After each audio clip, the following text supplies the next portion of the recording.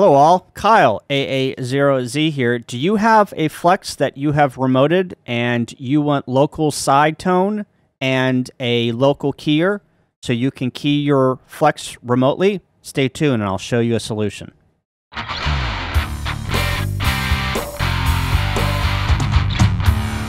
Alright, to make this work, you need a few pieces of equipment.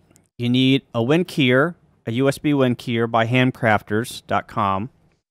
You need some RCA plugs that you can wire up to 2 cables, a shield and a center pin.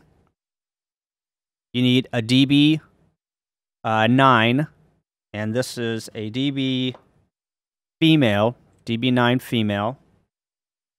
You need a serial to USB cable, and this is a FTDI cable with the FTDI chip, and then obviously you need your keyer. If you head over to Groups.io and you navigate over to the remote key interface group, you'll need to join that group. Once you join the group, you will have access to the files directory, and you'll want to download this remote keyer interface zip file, extract it, and install it onto your computer. So after you get the software installed and you have all your hardware, you're going to have to solder up your DB9 to your RCA jacks. And let me go to my overhead shot. So pin 6, which are these black wires here, both of those go to the shield on my RCA connectors.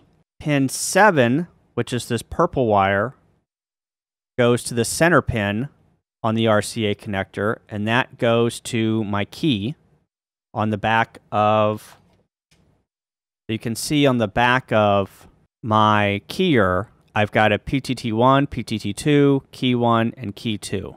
And then I've got a port for my paddle, and then a USB jack, which I plug into my computer. So it gets 5 volts, and it does the side tone. And then on pin 8, that gets wired to the center pin of the PTT.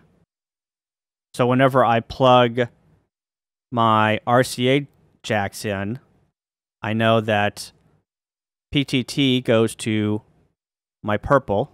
I plug that into my PTT. And then the cable that goes to pin 8 on the DB9 goes into key 1. That's upside down here. Key 1.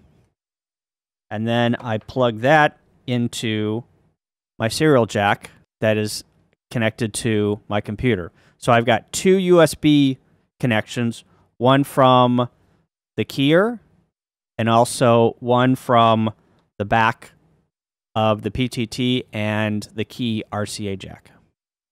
All right, now that you've got the hardware, you've got the DB9 connector, you've got the FTDI cable and your USB wind keyer connected to your computer, you start up the software and it brings up this new window, connect to Flex Radio. So I'm going to connect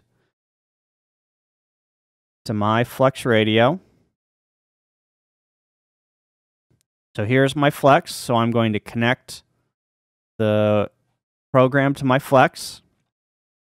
And you can see here that it is connected to my computer. AA0Z Stream is my computer name here. And I'm going to go down here and choose the port. And you can find the port by typing in Device Manager. If I bring Device Manager over here, I'm going to come down here to Ports. And if I unplug the FTDI cable, you can see COM5 just disappeared. So now I plug it back in and COM5 appears again. So I know that my FIDI cable that is connected to my WinKeyer is port 5. So I'm going to come down here and choose port 5.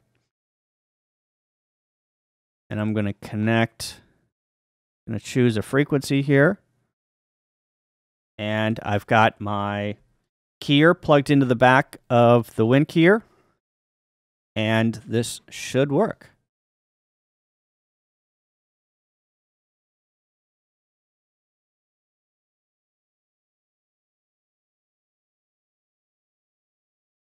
I heard the side tone coming out of my WinKeyer here, but also you saw that right here, I was keying my radio, and my radio is about an hour and a half away from me at a remote site.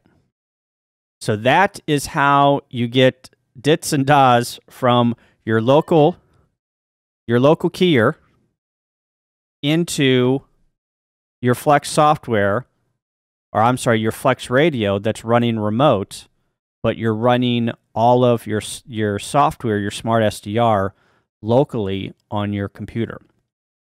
There's also a way that you can use this same pinout on the PTT for a foot switch.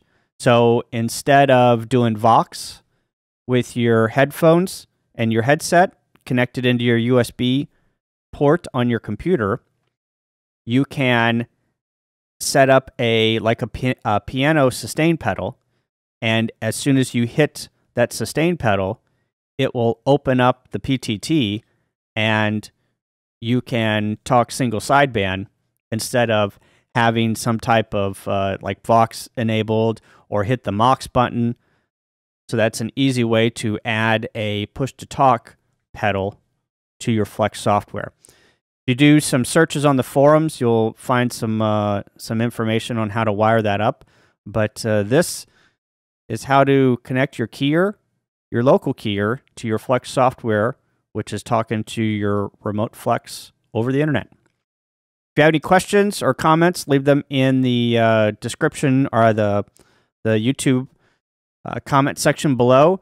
If you have any issues with the keyer, I would recommend that you go to groups.io and post your question in that keyer forum. And there's a lot of smart people in the programmer that would be able to answer your questions.